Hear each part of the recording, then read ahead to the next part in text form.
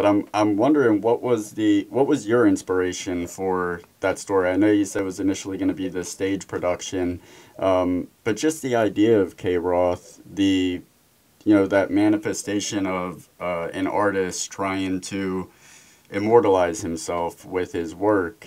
Yeah. Where did that come from?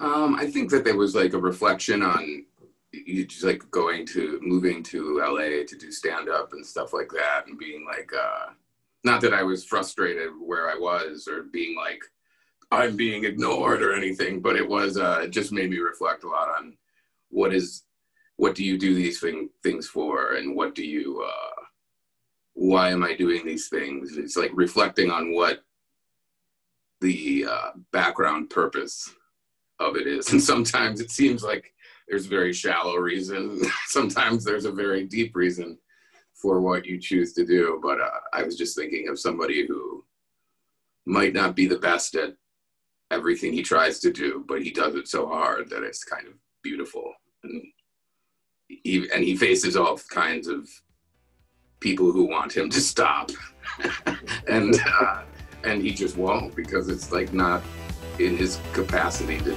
stop, you know.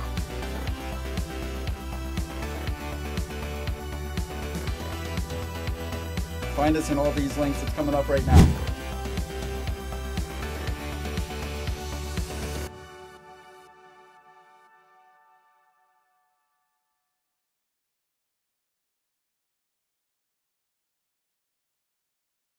That's the trailer.